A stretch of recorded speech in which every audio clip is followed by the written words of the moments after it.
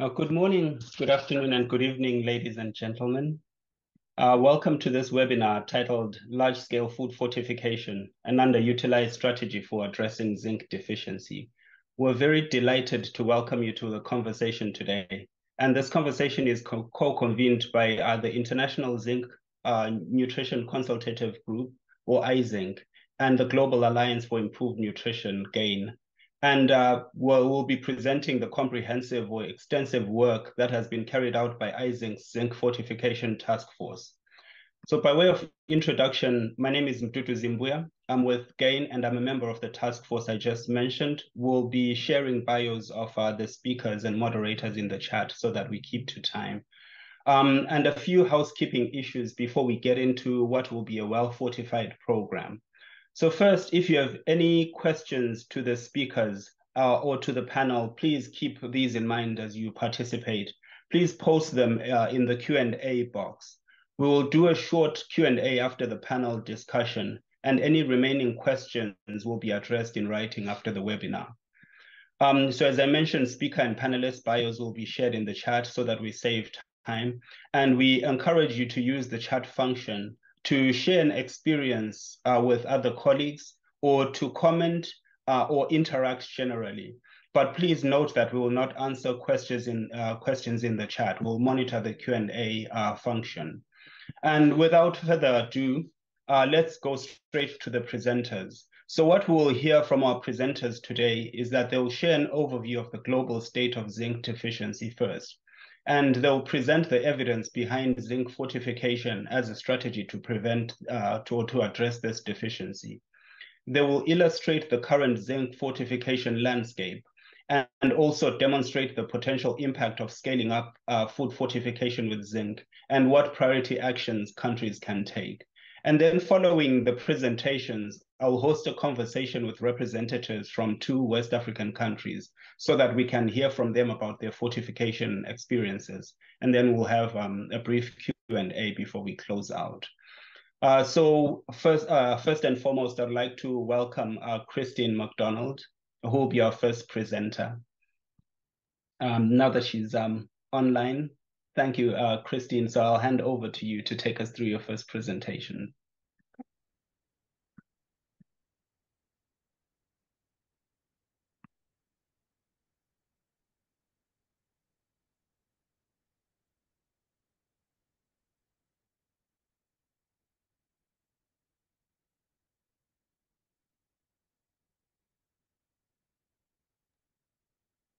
In speaker mode. Thank you. Thanks very much, Mdu, and good morning, everyone. Thank you for joining today's webinar. It's my pleasure to be here, and I'll start the webinar by Christine, if you can switch to presentation mode. Oh, I'm sorry. Can you see my screen? Okay. Yeah. Oh, good. Perfect. Okay, great. Thank you. Good morning, everyone, and thank you for being here. It's my pleasure to start off the webinar, and I'll start by giving a brief overview of zinc deficiency. I'll share some background information on iZinc, and we'll touch on the goals and key activities of the Zinc Fortification Task Force. So zinc is an essential mineral that serves many vital functions in the body. From a clinical perspective, zinc is important for immune function, reproductive health, child growth, and development. As with many other micronutrients, animal source foods are richest in bioavailable zinc, and infants, young children, and pregnant women are most vulnerable to deficiency. There are several adverse outcomes that are associated with zinc deficiency. These include an increased risk of diarrhea and respiratory infections in young children, an increased risk of child stunting or growth faltering, an increased risk of preterm birth, and ultimately an increased risk of child mortality. In the 2013 Lancet series, it was estimated that approximately 116,000 child deaths are attributable to zinc deficiency each year. It's estimated that zinc deficiency is a public health problem in 40 low and middle income countries. 18 of these countries have an estimated prevalence of inadequate zinc intake above 25%, as well as an estimated prevalence of child stunting above 20%. 18 countries have a prevalence of low plasma or serum zinc concentrations among women of reproductive age or preschool children that's above 20%. And an additional 4 countries meet all 3 criteria. So I thought it might be helpful just to give a bit of background information on iZinc. So the International Zinc Nutrition Consultative Group is an international group whose primary objectives are to promote and assist efforts to reduce the global burden of zinc deficiency. We focus on the identification, prevention, and treatment of zinc deficiency in the most vulnerable populations in low and middle income countries. iZinc was established in 2000 and has undergone various phases of activity. Between 2016 and 2022, iZinc's core activities were supported by a grant from the Bill and Melinda Gates Foundation, and I served as the director of iZinc during that period. However, since then, we've been able to sustain selected activities related to zinc fortification with support from the International Zinc Association. This slide summarizes some of the key activities of iZinc that were conducted between 2016 and 2022, but today we'll be focusing on the work of the Zinc Fortification Task Force. The Zinc Fortification Task Force was formed in 2019 with the goal of assessing the efficacy and effectiveness of zinc fortification interventions and to identify opportunities to enhance impact. Volunteer representatives from the Global Alliance for Improved Nutrition, the Food Fortification Initiative, Nutrition International, and iZinc, including representatives from UCSF, the Bill and Melinda Gates Foundation, UC Davis, and Johns Hopkins University, currently serve and have served on the Zinc Fortification Task Force. And over the last 4 years, the task force has pursued many priority activities. We started by conducting a systematic review and meta-analysis of large-scale food fortification with zinc to demonstrate the efficacy and effectiveness of this intervention. We conducted a series of key informant interviews to identify potential barriers to and enablers of large-scale food fortification, including zinc. Then we moved to a more kind of advocacy-oriented phase of the project and developed a case study that highlighted wheat flour fortification in Cameroon, and as well as several resources, such as the development of a call to action document, 3 country briefs, a quick facts document highlighting some key facts related to zinc fortification, as well as a short advocacy video. Today, you'll be learning about a major activity led by Ryan Wessels that summarized the potential effects of zinc fortification using food balance sheet data and the effects of that scaling up large-scale food fortification on the estimated prevalence of inadequate zinc intake. We also conducted a separate activity related to cost effectiveness of zinc fortification as an intervention in Burkina Faso. Several resources that I just mentioned are available on our website, so I would encourage you to refer to those if you're interested in learning more. And finally, I'd just like to thank all members of the task force for their contributions of time and effort over the last few years.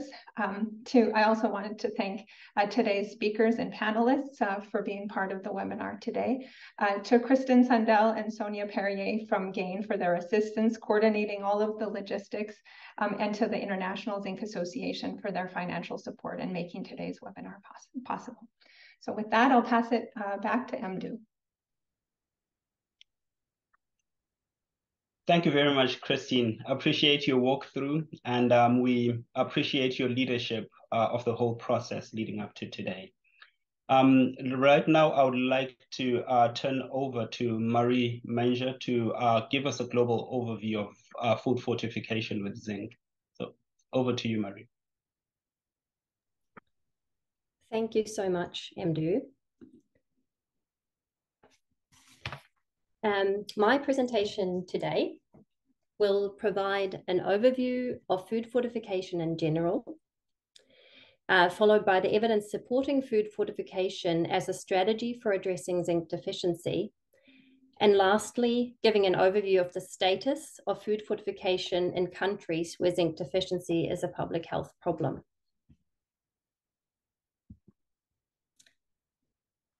Food fortification, in brief, is the addition of vitamins and minerals to widely consumed or staple foods.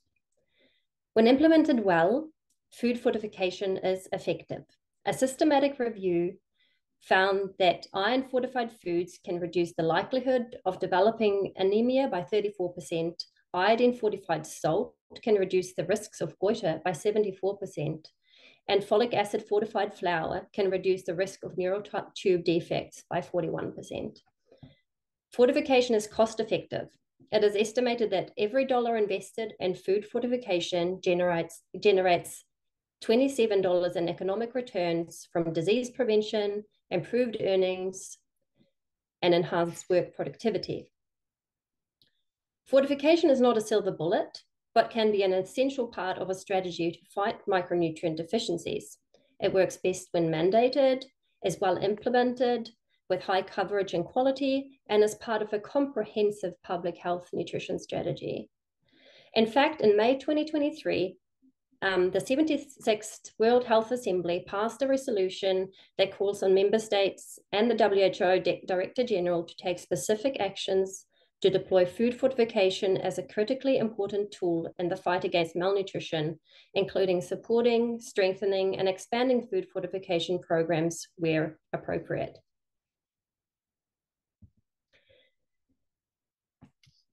This map shows you the status of cereal grain fortification globally as of November 2023.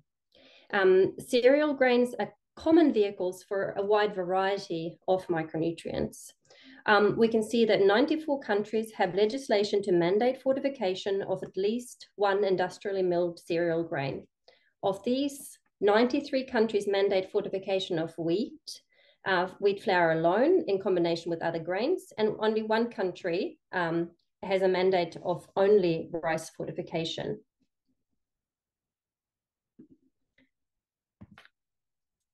Oops.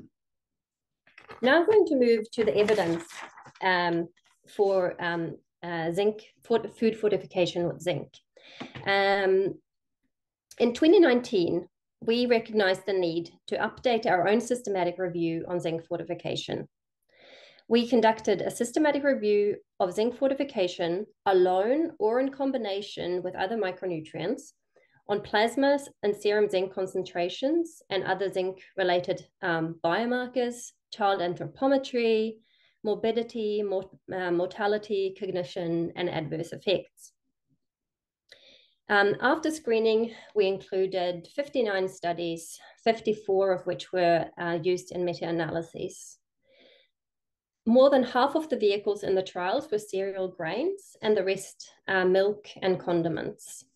And a median of 4.4 milligrams of zinc was consumed per day in the trials, of which 71% were conducted in low and middle income countries.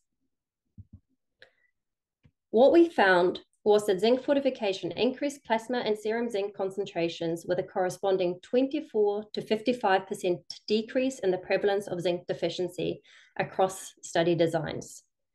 This slide shows a forest plot of the individual and pooled odds ratios for the prevalence of zinc deficiency in effectiveness studies, i.e. studies closer to a real-life situation, where zinc was part of the fortification premix alongside other micronutrients. As you can see, the groups receiving the fortified food were 55% less likely to be zinc deficient compared with the groups receiving the control food. We also found that fortification with zinc and other micronutrients may increase child weight, reduce episodes of diarrhea and fever, and improve cognitive function. However, there are very few studies assessing morbidity and cognitive function. Furthermore, no adverse outcomes from food fortification with zinc were found. Our systematic review informed the new 2022 WHO guidelines for fortification of wheat flour. Fortification of zinc is now included as a conditional recommendation in this new guideline, or updated from the interim guideline. What about cost effectiveness? There is limited evidence of cost effectiveness of zinc fortification, but as you can see from food fortification in general, the evidence is convincing. However, thanks to the team behind Minimod, the micronutrient intervention modeling tool, we have some data from the two countries we will hear from in the panel conversation a bit later in the program. In Senegal, fortification of wheat flour is mandatory, but does not include zinc. At current compliance level, modeling shows that fortifying wheat flour with zinc would cost $1.40 per year per child aged 6 to 59 months who receives adequate dietary zinc intake due to fortification. In Cameroon, wheat flour is fortified with zinc. The cost per year per child aged 6 to 59 months who achieves adequate dietary zinc intake due to fortification ranges from only 44 cents to 62 cents, depending on the assumed level of compliance with the national standard.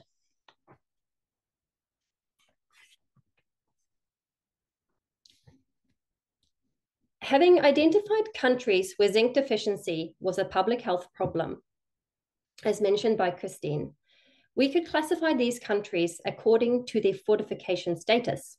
On this slide, focus in on the countries in light blue. These are the countries that have mandatory fortification with zinc in place, such as Cameroon, Guatemala, and Tanzania. Note that these countries make up less than half of the 40 countries. The fact that zinc deficiency is a public health problem despite zinc fortification may not mean that fortification is not working, but there is room for improvement in one or many factors of the program, or that complementary strategies are needed. More about this in other presentations. Next, we have the 12 countries which have mandatory fortification, but where zinc is not included in the standard, such as Colombia, Nepal, and Senegal. These countries already have national policies on industrial fortification for processed flours and can leverage their processing infrastructure and technical capacity to include zinc. Adding zinc to their existing fortification programs of either wheat flour, maize flour, or rice would be a relatively low-cost, high-impact intervention to reduce the national prevalence of zinc deficiency.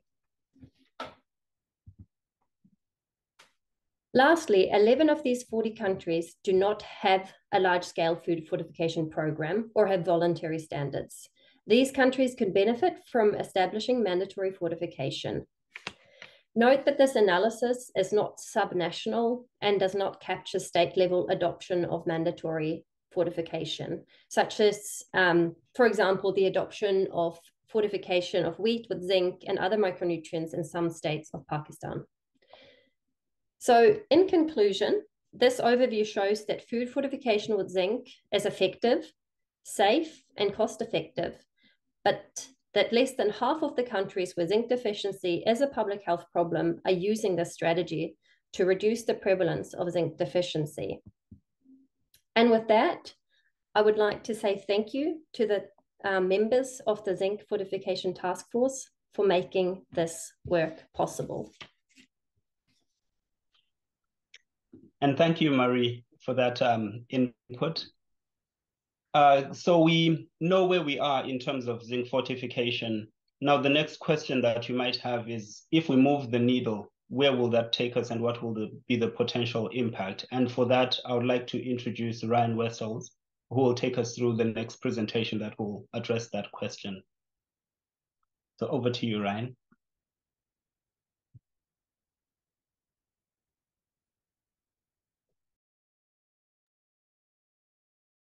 I think you're on mute currently. I can't hear you. Thank you. Okay, that helps. Today, I will be presenting results from analyses we have conducted to estimate the prevalence of inadequate zinc intake and the potential impacts of improving and expanding current large-scale food fortification programs in countries where zinc deficiency is a public health problem.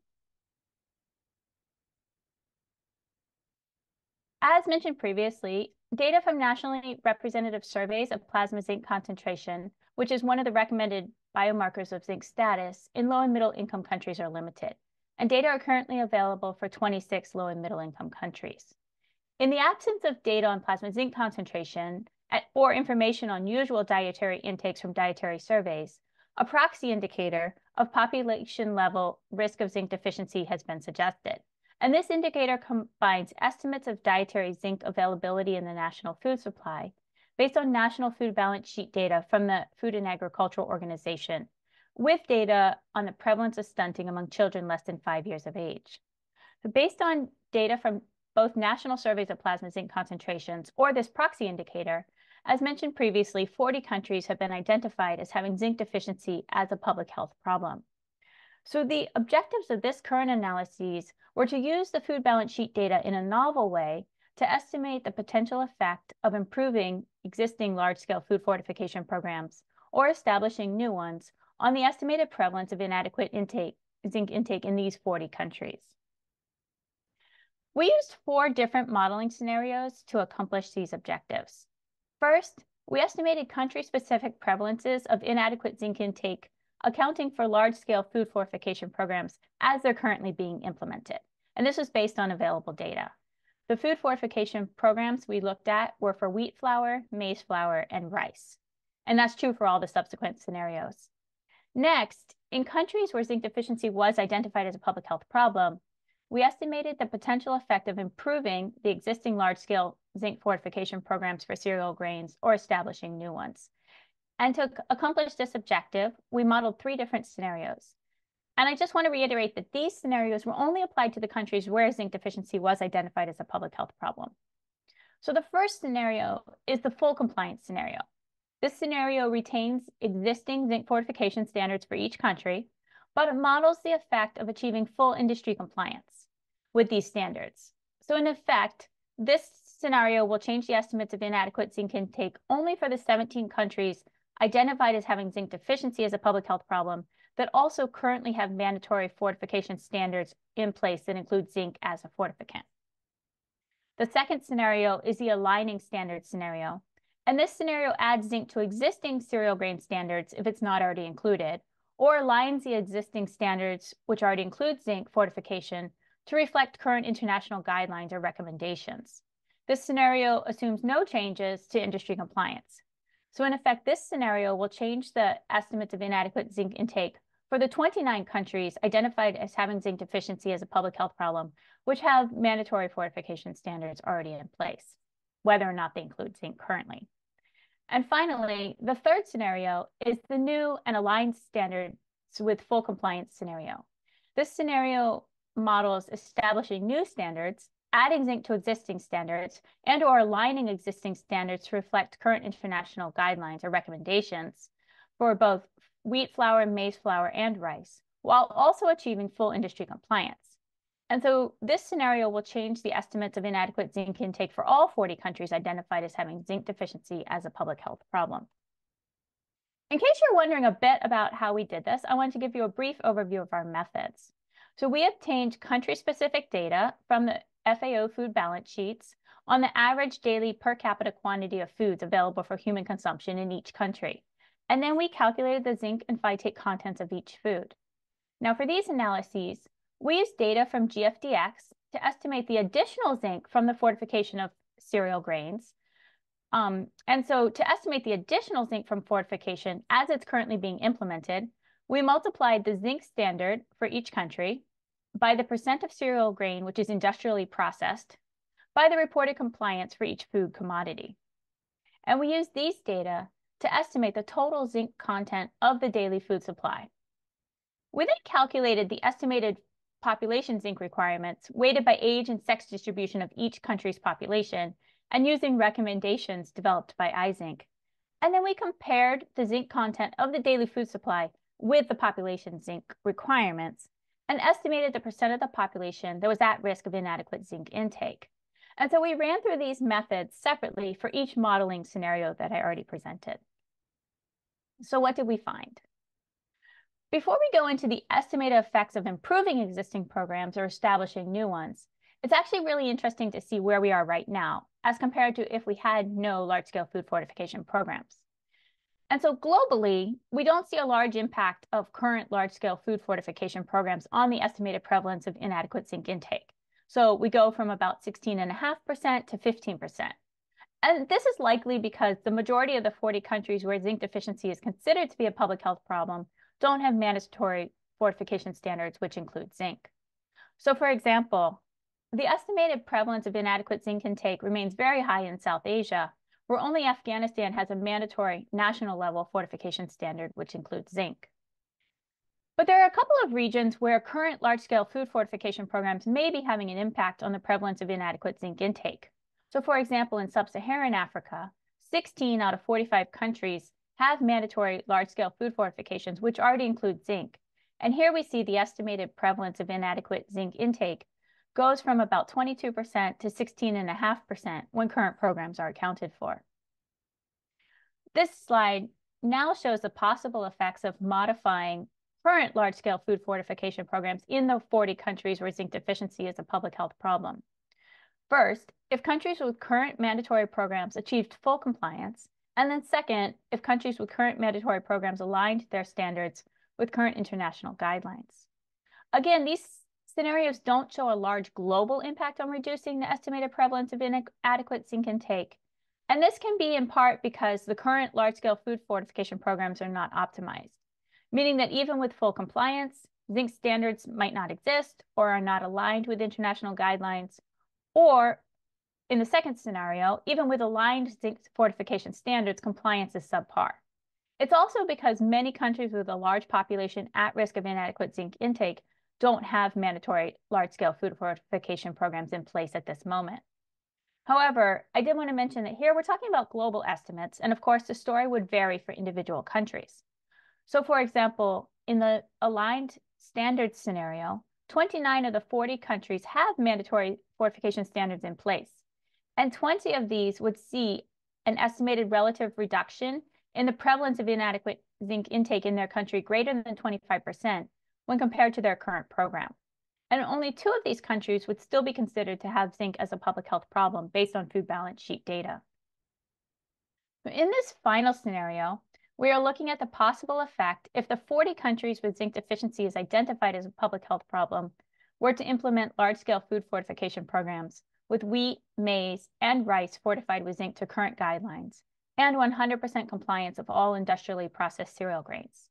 Now, we recognize that this is an optimized scenario, and it shows us what could be achieved, but not necessarily what a country would choose to implement programmatically for a variety of reasons, including population-specific food vehicle processing and consumption patterns, costs, risks of excess, etc. However, it is interesting to note that in this idealized scenario, the estimated global prevalence of inadequate zinc intake would decrease by approximately 50%, from 15 to 7.5%. And in countries where zinc deficiency is considered a public health problem, so those 40 countries, the risk of inadequate zinc intake would decrease by about 78%. To look at it in another way, by ensuring large-scale food fortification of cereal grains, in which standards are aligned with WHO or international guidelines, and full compliance for industrially processed cereals, our modeling shows that we're able to shift all but 1 country away from zinc deficiency being a public health problem. And the estimated number of individuals globally at risk of inadequate zinc intake would decline from about 1.1 billion to about 560 million. In conclusion, we used a novel approach to the analysis of national food balance sheet data to demonstrate the potential for zinc fortification to have a significant impact on estimated dietary zinc intake in countries where zinc deficiency is a public health problem. If investments are made to improve industry compliance, expand large-scale food fortification programs to include zinc, align zinc standards with international guidelines, and introduce mandatory large-scale food fortification programs in countries without current programs. Thank you very much. Thank you very much, Ryan. That was clear and very helpful. And the fact or the bottom line that we can have the magnitude of the problem is really striking and should be lead to a call to action for us. And we appreciate you walking us through the data and the implications of that. So in terms of what to do about this and what our individual roles are, I would like to now welcome Fred Grant, who will take us through a call to action and some suggested actions for countries and organizations. Fred, over to you.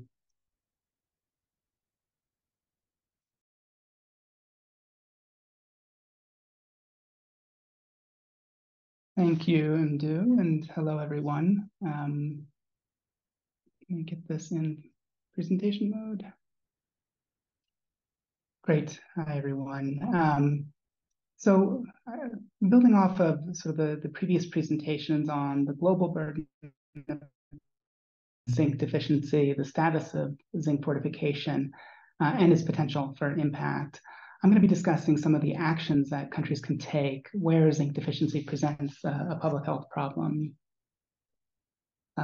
So different actions can be taken based on the status of zinc fortification in terms of current fortification programs with zinc, those without zinc, as well as in countries without mandatory fortification. And to begin, I want to review some of the key enablers and barriers that were recently identified by Anne Tarini and other members of the iZinc Fortification Task Force in a review that assessed 10 LMICs, which each had a documented risk of inadequate zinc intake, as well as mandatory food fortification in place. Factors which supported or impeded the inclusion of zinc in the fortification standard were identified, and those are summarized in the table on the screen here. So common enablers included technical assistance from implementing partner data on zinc deficiency, existing global or regional fortification standards, the affordability to the public and the private sector, and the absence of organoleptic changes during the fortification process. Barriers included an absence of technical support, a lack of deficiency data, a lack or inadequate zinc or micronutrient strategies, a lack of regional guidelines, regional or global guidelines with zinc, particularly at the time of the initial regulation, lack of efficacy data on zinc fortification, and then finally just weak fortification programs overall. And so while these findings are relevant to countries with mandatory standards in place, they also provide some important insight to countries that are considering fortification. And similarly, I have published a call to action with health problem can take. And on the right side of this slide, you can see that these are oriented to national governments, including ministries of health, industry, finance, etc., regional bodies like the Economic Community of West African States or the EXA-Health Community, multi and bilateral institutions, non-governmental organizations, donors, and industry. And these actions are grouped around governance, the policy environment, stakeholder engagement, and resource mobilization to strengthen fortification programs, as well as the tools, the guidelines, the evidence generation, and technical resources that are required to ensure successful implementation. And then lastly, the important role that quality assurance, quality control, as well as monitoring and evaluation play in ensuring compliance and accountability, documenting effectiveness, and measuring impact. And in organizing these actions based on country fortification status, there's some common priorities that cut across countries, and there's others that are more relevant to specific states of fortification. So in this table, we've organized countries, or the actions by countries with mandatory fortification without zinc on the left column, mandatory zinc fortification in the center, and then countries without mandatory fortification on the right. And while it may seem like low-hanging fruit to target countries with existing mandatory standards without zinc, it is by no means a simple or a quick process to update a fortification standard. It does take time. It requires a significant stakeholder engagement, a strong enabling environment, an active fortification alliance, a willing industry, and consumer demand. Importantly, data is also critical to establish the evidence base of zinc deficiency or that risk of inadequate intake. So, and as we all know, surveys is time-consuming, it's costly. At the same time, it offers strong justification for countries to take action to address a documented burden. On the other hand, proxy indicators of the risk of inadequate intake or modeled burden also provide options. They can be more affordable options, but they also require additional explanation of the methods and interpretation to facilitate understanding and to generate that political buy-in for action at the country level. Regardless of the evidence method, I think it's important to highlight the role that universities, that research institutes play in that data generation. Additionally, it's important to determine the reach or the coverage that current vehicles have to deliver zinc to those most at risk of deficiency, and I'll talk a little bit more about that in a moment. Zinc specifically, micronutrients more broadly, as priority nutrients within national nutrition policies is also important. And both the public and the private sector are going to want to know and understand what are the costs and what are the supply chain implications of a new standard of adding a new micronutrient to form mix.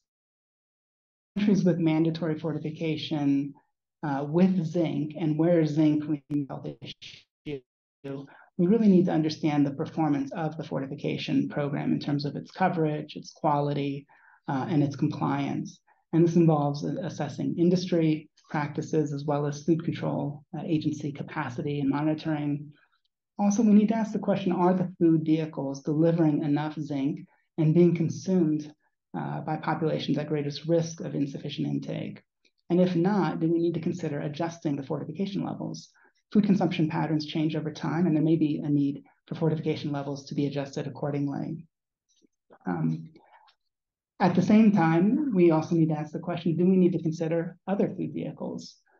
Cereals are commonly fortified with zinc, but we know that, for instance, wheat flour tends to reach more urban populations. Rice fortification is expanding. It often includes zinc as well. But there's also research on new vehicles like multiply fortified salt, fortified bouillon, and in some geographies, these vehicles are essentially processed, and they're also consumed by a very large proportion of the population, often higher than cereals. And so this offers the potential for higher coverage and higher intake. And this speaks to the important role that R&D plays in fortification and micronutrient interventions. We often think of industries just producing a product, but they're also investing in developing new innovations and then partnering with those researchers to test and improve them. Another consideration is whether the food vehicles are limited to markets that aren't accessed by those most vulnerable populations. And if so, additional delivery channels like social safety net programs may need to be considered.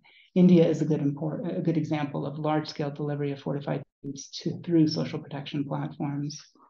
And then we need to recognize that and look beyond large-scale food fortification. No single micronutrient intervention will meet all needs everywhere. And so improved dietary diversity, greater agriculture production diversity, so that more nutrient-rich foods are available and affordable, zinc biofortified crops like maize, wheat, or rice, as well as micronutrient supplementation, all play complementary roles to large-scale food fortification. And lastly, advocacy will likely play an important role in all of this policy, innovation, delivery, and quality discussions. In countries with no mandatory fortification, basically all of the above applies. We need to consider a lot. We need the evidence generation to document the risk and the burden. We need a strong enabling environment where zinc and micronutrient deficiencies are prioritized and addressed through multiple interventions, and then the financial resources to support large-scale food fortification. And fortification takes time. So in these settings in particular, those complementary strategies like supplementation, biofortification, diversification will be critical. Just in closing, there are several cross-cutting themes in terms of the prioritized actions for addressing zinc deficiency through food fortification. I think data and evidence are critical, and like dietary patterns, they're not static, and they do need reassessment.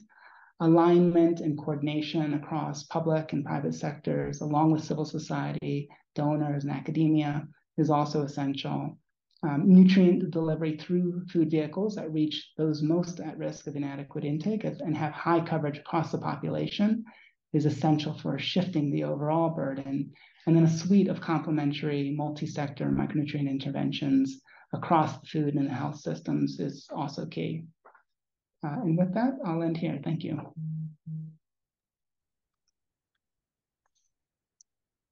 Thank you, Fred, for a clear set of actions and a clear set of recommendations for us to consider and ideally act on. I appreciate the perspective.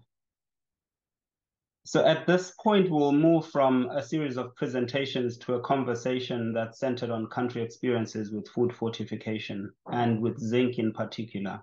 And with that in mind, we will focus on two countries where it's estimated that zinc deficiency is a public health problem. So I would like to call to the floor Ande Fatou and Alex Jepai for this conversation.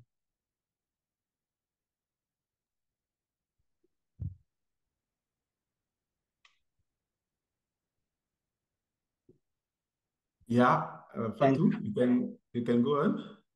Thank you, Alex. Thank you, Nde. Appreciate you joining me on the stage. By way of introduction, I'll just introduce you and then we can dive in. So Dr. Nde Fatou is a coordinator of the Senegalese Committee of Food Fortification with the government of Senegal. And Alex Njebai is with Helen Keller International, formerly in Cameroon, but currently based in Niger. So thank you for the time. And the reason why we have you on the stage is that Senegal is a country that has fortification in place, but where zinc has not been included up until now. And Cameroon is a country where zinc was included as one of the fortificants from the outset, and where a marked reduction in zinc deficiency was shown after 1 year of the program. So we'll dig into the reasons why we have that state of affairs and how we proceed from there in your respective countries. So starting with you, Nde, if you can, if I can focus. Could you take us back to the early days when Senegal began discussing food fortification? So in brief, how did you navigate the decision-making process for selecting vehicles? I've also heard that there was an interesting twist in terms of the exclusion of zinc in the regional standards based on a study in young children in Senegal. Could you shed some light on those perspectives and that influence? Thank you, Mudu. Hi, everybody. I'm happy to be here and share with you. Senegal is one of the countries who get national public health of nutrition program, including large food fortification. We get salt iodization mandatory since 1994, and vegetable oil and also wheat flour were mandatory since 2009. But Senegal make a lot of effort, really significant effort were made, and micronutrient deficiency decreased, but it remained a public health problem. In 2010, when we make our national baseline, we see that 50% among preschool children and 59% women among women of reproductive age were zinc deficient. But we don't make any intervention to address zinc deficiency, except MNPs for some children. But right now, Senegal National Nutrition Development Council is currently writing his 2023 to 2028 National Strategic Plan, and also the National Alliance of Food Fortification is writing his National Strategic Plan. The two plans are in progress, and in the two plans, one of the main objectives is to decrease micronutrient deficiency, including zinc. At the beginning of fortification, we wanted to include zinc as a micronutrient, but it was not possible. When we discussed with policymakers and stakeholders, we were in a regional context, and in a regional context, we cannot go alone. It was a concern in our country, my Senegal, but perhaps not in the other countries. That is why at this moment, we did not include zinc, but it remained a concern. In a consensual manner with the other country, we adopt fortification of wheat flour with iron and folic acid. But we have right now to move on and continue to push again our national standards, to be in touch with ECOWAS committee to review the standards for including zinc in it.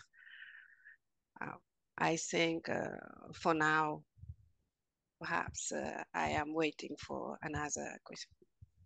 No problem there. I will come back to you on the current status. It's good to get that historical perspective and the role of the regional conversations in determining the status of zinc fortification then.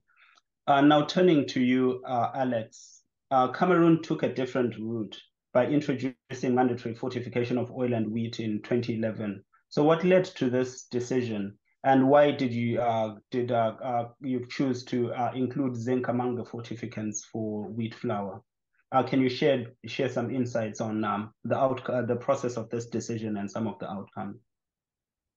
Thank you, Ndu, for this question. Thank you, everyone. Good evening. Okay, in Niger is night now. So, yes, thank you for the question. What I can say is that according to the movement of fortification we were having in the first 10 years, first decade of 2000, Cameroon has identified that there is a need of improving micronutrient status of the population, because we did a micronutrient survey of vitamin A. The level of deficiency among children was very high, more than 35% among children. It was a huge problem, and the level of stunting also was so high. When we were not having data, and the country was engaged to start a fortification program. But prior to that, we did a micronutrient survey, a fresh micronutrient survey in 2009, and we discovered that more than 46% of women was deficient in low plasma zinc, and also the children with 29% deficiency. So this encouraged us to take zinc as others micronutrient as fortificants for food fortifications. And according to WHO guidelines, the scientists from Cameroon, with the help of zinc and notably Kenneth Brown, who was our advisor on that time, decided to include advocate to include zinc into the premix for wheat flour. This was doing normally because we were having data to support that, to advocate for that. And in 2011, when we started fortification, we include mandatory fortification of zinc in wheat flour. And fortunately, we are having money to do an interim impact survey 1 year later.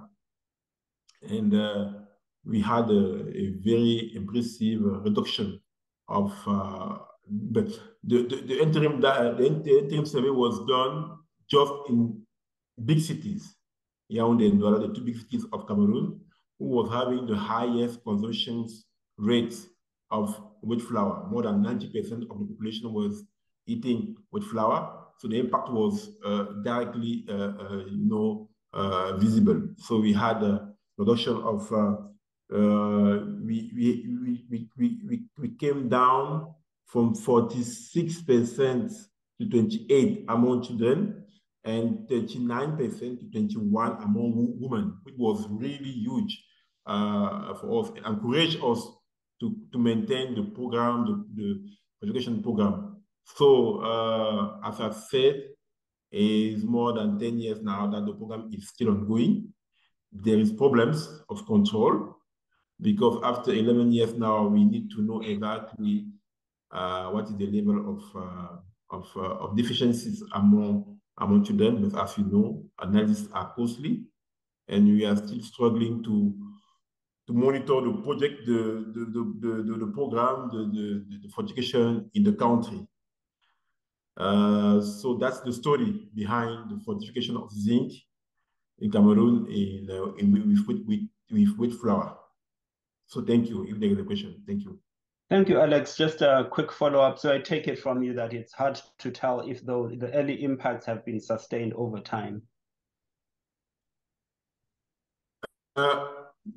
Yes, because what I said is that unfortunately the only thing we were able to do according to the money available and to the commitment of the government was market survey and household survey. We didn't have chance to do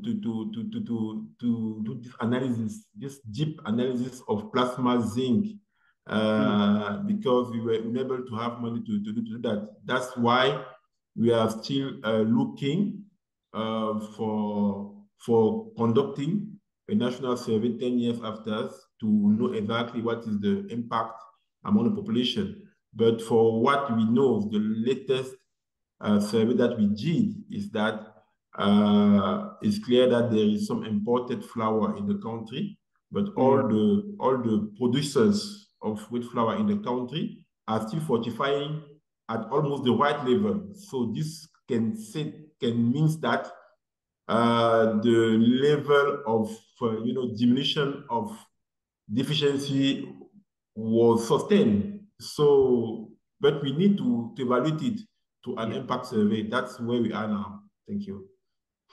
No, that's really helpful. Thank you, Alex, for those perspectives. Now, turning back to you, Nde, if we fast forward to today, and you mentioned the 23 to 28 action plan that's currently underway. But I would like to hear from you what's on the discussion table in Senegal regarding food fortification. And then with emerging evidence supporting zinc fortification, that might override the earlier concerns, hopefully. How has this influenced regional standard discussions? And are there any specific actions that are being considered and any specific vehicles that are being considered for zinc fortification? Quite a number of questions bundled in there, but over to you for your feedback. Thanks. Okay, thank you, Medu. Yes, we are discussing on how we can move on. With our national strategic plan, it is clear that we are going to introduce the reduction of zinc, but we are going to show how to do it effectively. And the main way is to change our standards. And we are on it. We are going to discuss with the National Standard Office to introduce the recast in the regional level at the ECOWAS level, because we are in a region we adopt harmonized norm. We cannot go alone, and in the regional level we can discuss and amend our harmonized standard. Perhaps it is also zinc deficiency is also a public health problem in the other country, and they are going to see if we can move together and change our standards to help our population. Thank you. So there's room for discussion there. Do you envision that these conversations will be happening? Just sorry to put you on the spot with that question. So I was asking you envision that these questions will be happening at the regional level moving forward. Is that correct? Yes. And they are just going to amend the standard we get right now. It is not a problem. And we get Minimod. The Minimod tool help us to see what what micronutrient and how we can put it in our flour and decrease the cost. And the evaluation is very useful for our population and those who make standards. I don't know if I respond to your question. You did. Thank you very much. Okay. My takeaway from our conversation right now is essentially the need for evidence, the need for evidence in terms of what the need is and what the opportunity is, and then the importance of trade and regional standards as a conversation in terms of alignment, especially where there's a lot of regional interaction. And what I've heard from the both of you as well is the need for multi-stakeholder action and the role of partnerships in terms of interpreting data. I think you just referenced Minimod, which we've heard about earlier. And you mentioned the iZinc earlier, Alex, as well. And then the need for monitoring so that we can track how fortification is tracking over time and monitoring also changes in zinc status. Any other points that I left out that you'd want to share with them, with listeners, colleagues? Yeah. From my end, I think you summarized very well what I wanted to share with the panel. And I just wanted to say that to have this fortification of zinc really working in the country, we need a strong commitment of the country, these decision makers, notably the Ministry of Health, the private sectors, who have to support the cost of zinc, and the ministry, the whole partners to monitor, evaluate, and share, discuss all the results that we have in between the project. All these things put together can help really a country to reduce the zinc deficiency among populations. That's what I wanted to say. Thank you. Thank you. Thank you, colleagues, for sharing your perspectives and taking the time. I know it's late in the day for you both, but I appreciate you coming on board and sharing your insights with us. So for now, we will switch to questions and answers. There are some questions in the chat, so I think we can pull up some of them in the limited time that we have left. Thank you, colleagues, for keeping engaged. You can keep the questions coming. If we don't get to them, we'll answer them separately. So I'll call on Kristin for the first question that we got on the chat. And if you can respond to the question around whether fortification issues can be approached on a combined basis, such as folate and not limited to zinc, and the fact that folate results in neurotube birth defects, which is deleterious as well. So if you can maybe address that perspective, thanks. Sure, thanks, Mdu. Yes, absolutely. We are not advocating for zinc as the sole fortificant in any large-scale food fortification approach, and would, in converse, advocate for fortification with multiple micronutrients, folic acid being one, iron being another, depending on the vehicle, possibly iodine. It will, of course, depend on which micronutrient deficiencies are prevalent in the country or in the population of interest, and choice of vehicles and sources of different micronutrients in the diet. So yes, absolutely advocating for zinc alongside other micronutrients in which deficiencies are high, and where fortification could be an appropriate strategy. Thank you, Kristin. There are two questions that I would like to direct to Marie, if you can join me on the stage, Marie. So the first one is that I think there's a comment and a question that I think it's very important to consider and focus on alternative complementary interventions beyond fortification, like agronomic biofortification of staple crops as a specific example, especially in developing countries. So what do you think about it? And then I'll ask you the next question so that you can address the both of them in one fell swoop. There's a question about the case of India where fortification is voluntary. So how should one implement zinc fortification in the existing food systems and evaluation strategies? Over to you, Mary. Thank you. There was a lot at once. But firstly, about the complementarity, really good question. Thank you.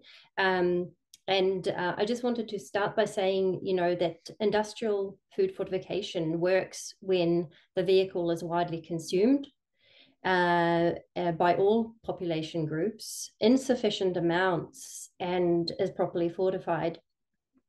And in countries where the industrial percentage of the staple food that is industrial processed is low, biofortification, which was posed in the example, can play a very important role alongside the full range of strategies as mentioned by Christine.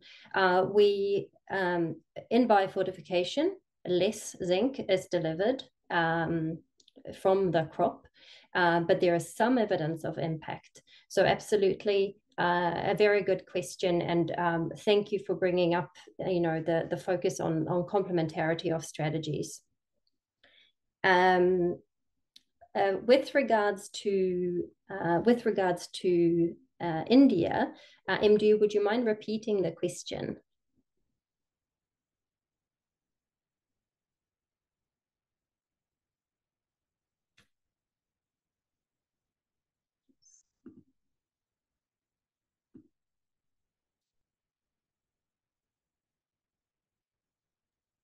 Thanks. Sorry, I asked myself the question, which is not very helpful to you.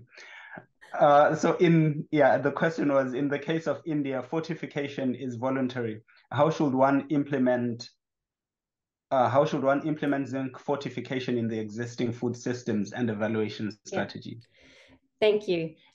First of all, I do want to acknowledge the very quite unique to India and a few other countries of the implementation of food fortification and social protection, which is reaching millions of people and the most vulnerable, which is fantastic. And I think when it comes to through social protection, if zinc is not included sometimes there is some core micronutrients that have to be included in the food that is served through the programs, and some that are optional. So if zinc was optional, it would be to make zinc a core or mandatory nutrient in those programs. And then generally speaking, as mentioned in the presentations, the recommendation is to move from voluntary to mandatory fortification, and that has the most impact. Thank you. Thank you, Mary. Appreciate it. For the next two questions, I'll invite Fred to respond to these. Thank you, Fred. So the first question, I'll ask them both at the same time, and then you can address them sequentially. So one colleague asked, why is it that countries with mandatory zinc fortification are still experiencing zinc deficiency? And there was another question as well. Which was that chemically and empirically, in which form of zinc is effective in the fortification process? If you can address those two questions, I'd appreciate it. Thank you. Sure. So on the questions of countries with micronutrient fortification, but still high levels of micronutrient deficiencies, I think it's just important to state that fortification is not designed to meet 100% of the daily needs. And in addition to that, people who are most vulnerable, who are most at risk of these deficiencies have increased needs, and maybe increased exposure to other factors that could affect their absorption. So I think this is also one of the reasons why we need to be looking at some of these issues that Ryan mentioned around the phytates, the anti-nutrients, but also importantly why we need additional interventions, these complementary interventions, whether it's dietary diversity, whether it's biofortification or micronutrient supplements, micronutrient powders, as well as alternative strategies. In terms of the form of zinc that's used in fortification, in the WHO guidelines, there are 3 forms of zinc that are listed: zinc oxide, zinc sulfate, zinc acetate. And the levels that they're recommended is based on the flour extraction rate, but also the per capita consumption, different levels of per capita consumption. And so with that, then you can look at either which form of zinc to use and at what level in the flour fortification. Thanks. Thank you, Fred, for that. I think we're at time, well, close to time. So we'll stop there with the questions. I appreciate all of the engagement and the questions that you've put into the Q&A function. While we didn't get to all of them, we will follow up with a Q&A document after when we send a post-attendance email. So now, as we wrap up today's discussion, I'd like for us to take a moment to reflect on a few things, to reflect on the global landscape of zinc deficiency. So we've heard today that it's estimated to be a public health concern in 40 countries, and that this concern is concentrated primarily in sub-Saharan Africa and South Asia. But there's a new call to action. The World Health Assembly has urged member states recently to fast-track large-scale food fortification as a crucial weapon in our battle against micronutrient deficiencies. So imagine this: if we're to fully embrace fortification of staple foods with zinc in all 40 affected countries, we could potentially slash the percentage of people at risk of inadequate zinc intake by a whopping 50%, halve it essentially. Now, that's not just a statistic, it's a game changer for public health. So let's take this into cognizance as we consider our programs and our actions and our priorities. But let's be clear, I think as we heard in our presentations and in some of the Q&A discussions today, zinc fortification isn't a magic cure. It won't single-handedly wipe out zinc deficiency, even though there's potential for impact. But what it can do is pretty remarkable. So by improving dietary zinc intake on a population level, we're talking about tangible health improvements for communities. There are several resources that are available on our website, and we'll show them on the screen shortly, that you can interact with and see more details and more materials over and above what we've covered today. So the story hasn't ended and the conversation hasn't ended really. If you visit our website and interact with some of the materials and engage with all of us, we would be happy to continue the conversation offline, certainly. And we'll share links to all of these with you all after the webinar. And I believe that a link to the presentations will be included also in the post-attendance email. So as we conclude today's webinar, I ask that we keep this momentum going. The power to make a difference is really in our hands, and together we can step closer to a healthier and zinc-adequate world. So I would like to thank you all for joining the conversation today. I would like to thank the speakers for their time and preparation. And I would like to also thank the organizing committee for keeping us to task and keeping us honest and making it run relatively seamlessly, apart from the mute-unmute snafus that we experienced. But I ask that we continue this journey towards a better, towards better global nutrition. So on this note, I wish you all a wonderful day and wish you all happy holidays and a happy close to the year. Thank you, panelists, and thank you, speakers. Bye. Thank you. Thank you, colleagues.